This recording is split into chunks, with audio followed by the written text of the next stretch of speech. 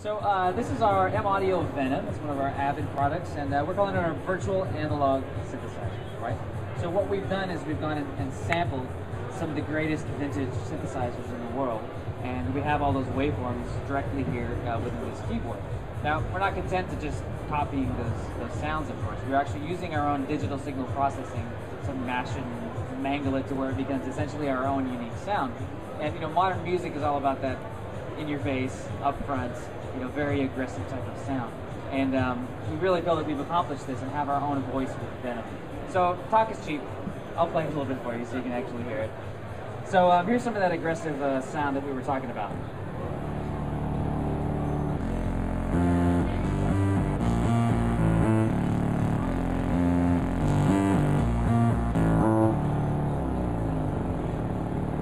Right, so you get that nice, sturdy, aggressive sound.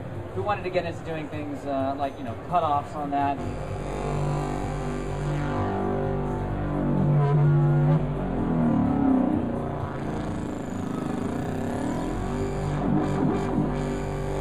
So once again, this is our own unique sound that we're dealing with.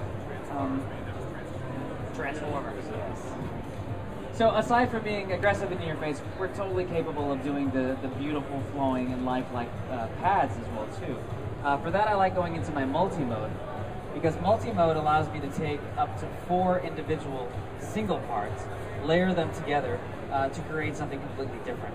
So each one of these single parts can actually have its own arpeggiator as well, and insert channel effects. So you really have a lot of possibilities. So let's play a little bit here.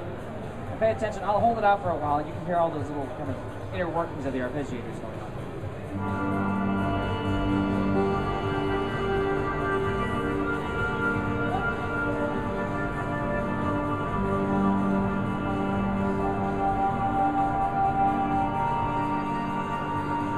Chords here.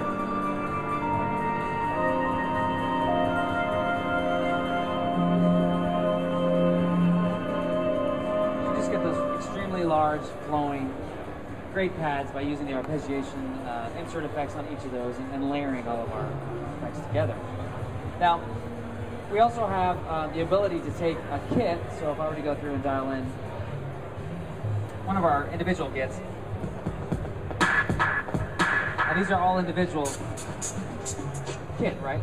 So what I can do in multi-mode is I can take a kit, I can apply an arpeggiator to it, and have that arpeggiator play a pattern or sequence. So we've got, so this is not a loop playing, it's actually, an arpeggiator triggering the individual components of the kits.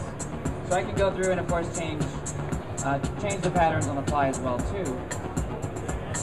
Switched up, so it's not just like I'm switching loops. You also hear the bass because, like I said, it's multi-layered, so we've got a bass with our arpeggiator as well. And then my top part is usually, a lead or some sort of arp or pad on top. So we've got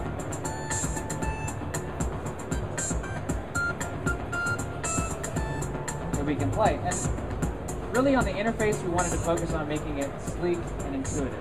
I've got 2 hands. It's really difficult if I had 12, 16, knobs. There's not much that I can do with that. So we boiled it down to 4 knobs, 1 button.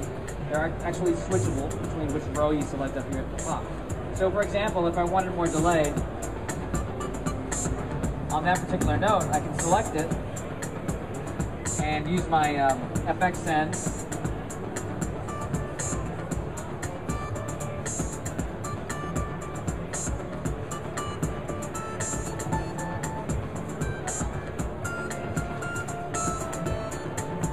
All in real time. Another really cool feature is that I can have things like my modulation wheel and my pitch bend wheel solely affect one of the parts. So it's not going to go across the board. So if you listen here, you listen to the drums. I'll play my part. Now I'm going to use the cutoff here for the drums. It's hard to talk and play at the same time.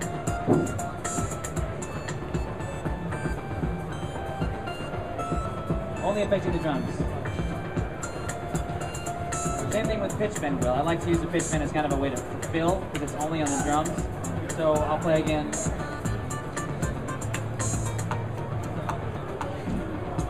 And bring it back in again. So tons of flexibility, and I'm only showing you what's on the board so far. So for the person that really wants to get in and tweak, plug in a USB cable straight into your computer. And as you see on screen, we actually have our editor that gives you access to all of the individual parameters within our synthesizer Venom. So you can see we have 3 oscillators. We've got our mixing section here in the middle. And note that we have an external knob here. So we do have the ability to bring in a microphone or guitar input and actually shoot that through Venom and utilize the filters, envelopes, and all that to kind of mash up that sound as well.